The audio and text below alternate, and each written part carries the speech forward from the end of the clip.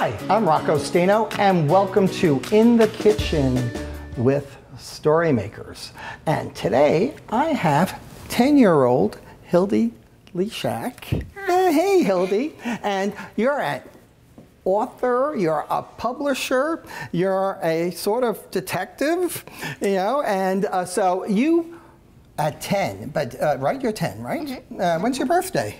November 2nd. Terrific. Thank and you are the publisher of the Orange Street News. The Orange Street News. So what exactly is the Orange Street News? Well, it's a newspaper in my hometown that I started when I was 7 years old. So I've been doing it for quite a while now. And it only covers stuff that goes on in my hometown of Selinsgrove, Pennsylvania. And it has around, it's a monthly newspaper, but so it comes out every month, but I also have a website online that I post all my stories on. Each print issue has about 5 or 6 news stories in it and a fictional short story. Can you give me an example of a story that would be in Orange Street News? Well, one of the stories I reported on was a story about a hero dog, which is actually what my first book is based on. Tell us a little bit about Hero Dog. So in the real life story, on my block, I got a tip. Someone told me that there was a break-in on my block.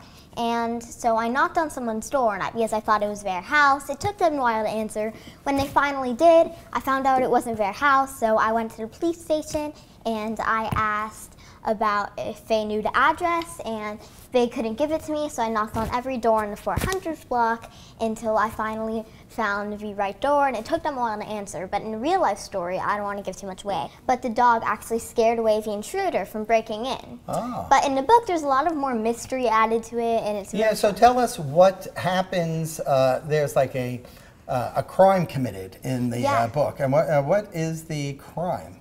So a lot of people are stealing sweet treats for a bake-off. I don't want to give too much away, no spoilers, but one of them was actually the cherry crumb pie.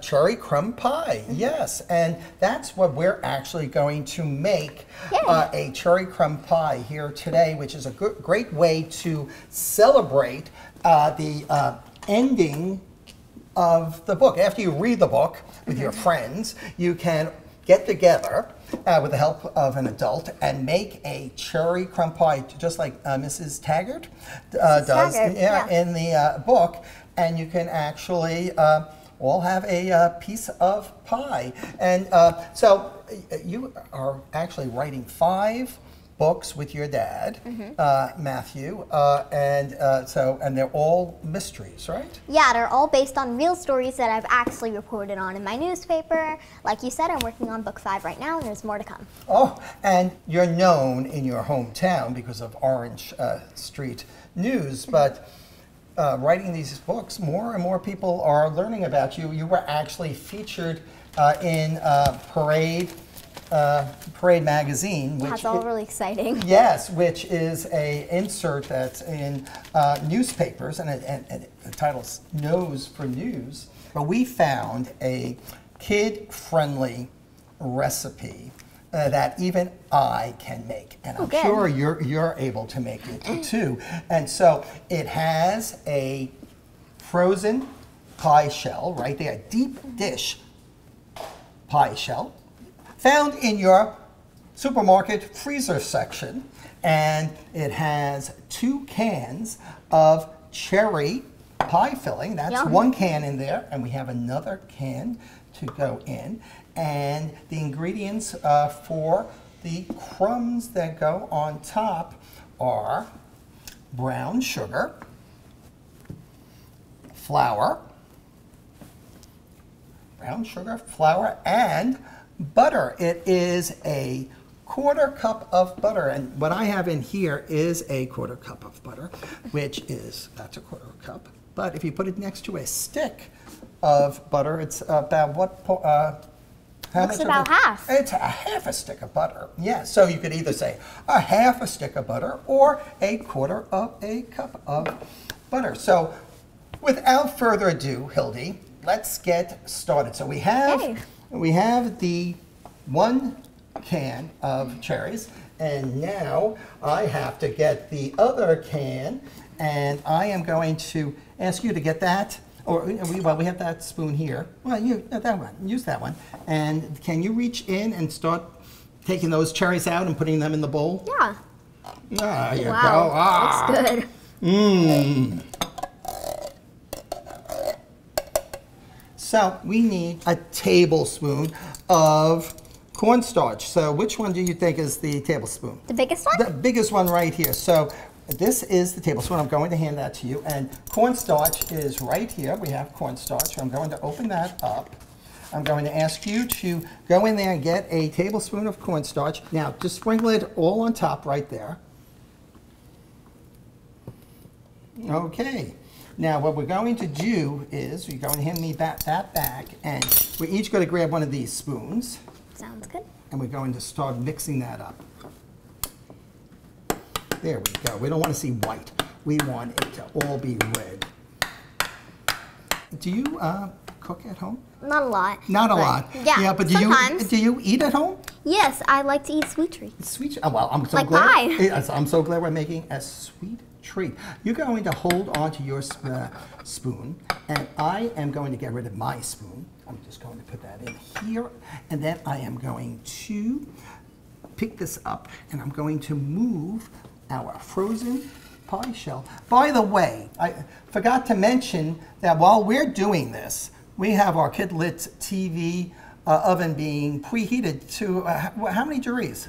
425 degrees. 425 degrees. So now what we need to do is just kind of push that into the pie shell. We need some help doing that.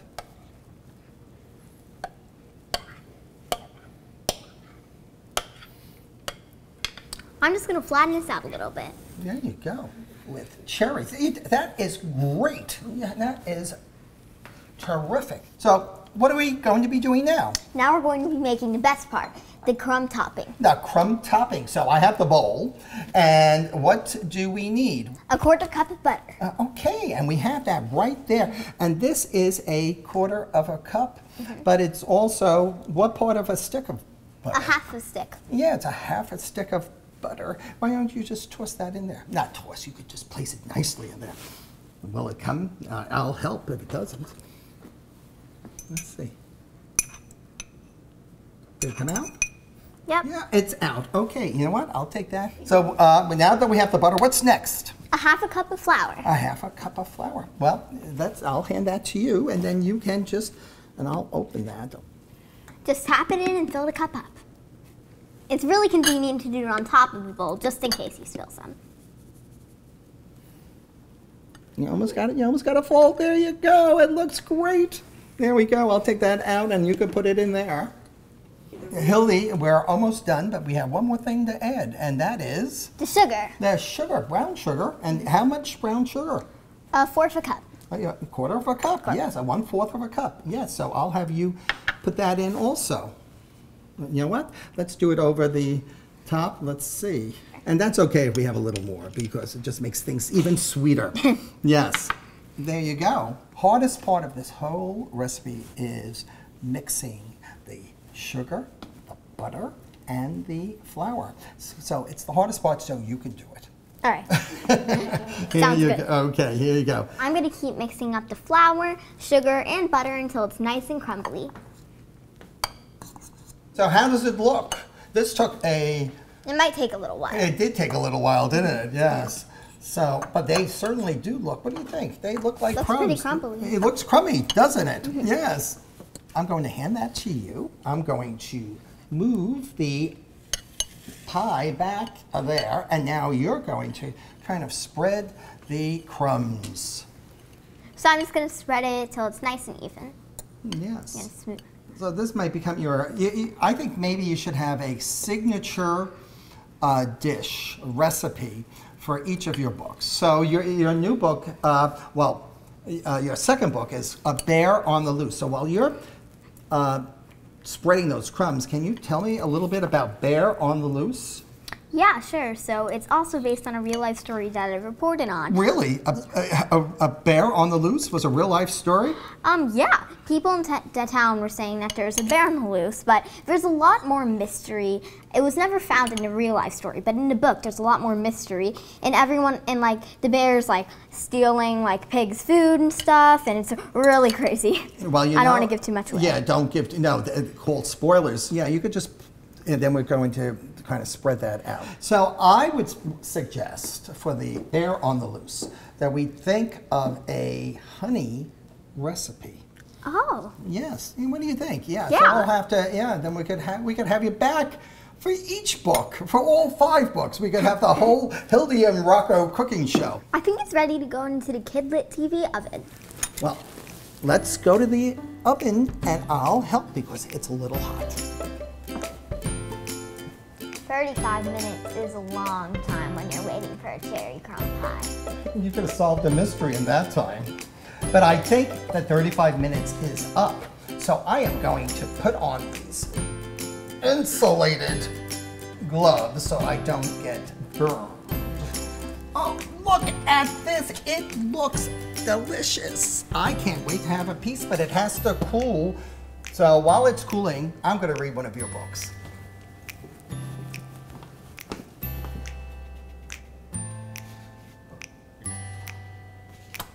I never would have guessed it. But it's now time for a piece of pie. So I am going to cut into this and we could see if it's as good as Mrs. Taggart's pie.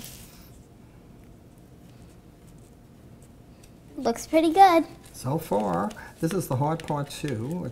I got it! Woohoo! I got it! Oh, that's one. And put it in under it.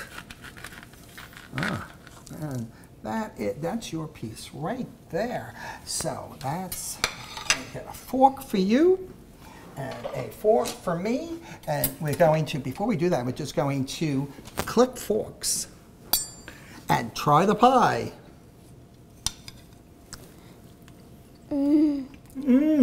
Very good. Those crumbs are delicious. That's no mystery to me. Well, thanks for being here and Thank you. making this pie with me. Thank you. And remember, until next time, Solve a mystery. and give a kid a book in any format.